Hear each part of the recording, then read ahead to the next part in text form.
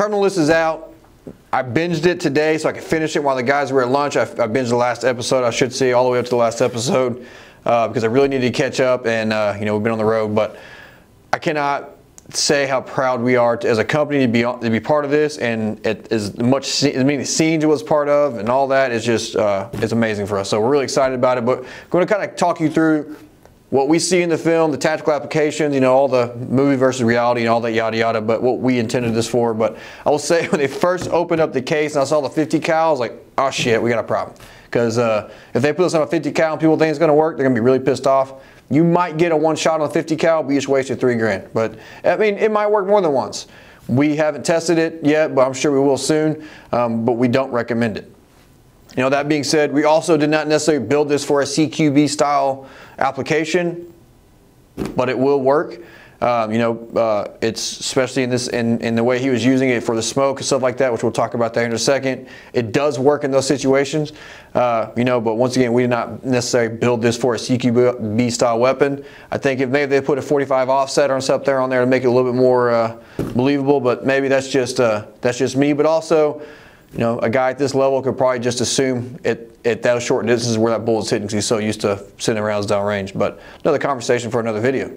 Let's get started here. We're gonna start about minute 38 in the last episode. So if you haven't seen it, don't watch this. Anyway, old Mr. Reese coming in here and just tearing stuff up. So it's highly contested. Some people say thermals will not work with smoke. They will work. Thermals are looking for heat differences, right? So heat difference is going to be if you have that smoke, you have a thick cloud of smoke. Now obviously the true military grade is going to throw out a lot of smoke. It's going to be kind of hard to see through, but you can see through smoke you know, if you're in a close situation. So actually in this situation, the thermal would be outstanding. Ooh, what's he going to do? Come around the corners? He's coming around the corner when he comes. Oh, right about here when he's coming around the corner. Oop, little knee shot. Boom, boom. Ooh. I'm assuming those are squibs they used because it's still going to put out heat and still use some gunpowder, but that was impressive. Those were actually images from our thermal, so you can kind of see what that looks like. And he's going to take a little peek, a little flashbangy, draw them out.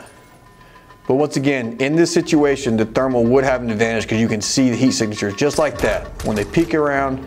And they're actually using the red hot, which, you know, you got the white hot, black hot, red hot. Once again, that's a quick overview of what the Incendis can do. If you guys would like to see it, we're actually building an HK416 like this with the actual same sight on there as well, just to go play with. If you guys like to see us do some videos on actual practical applications in this situation, let us know in the comments below. But it's like everything else, like, follow, share, come talk to us. Anywhere you look, Accufire Tech, that's us.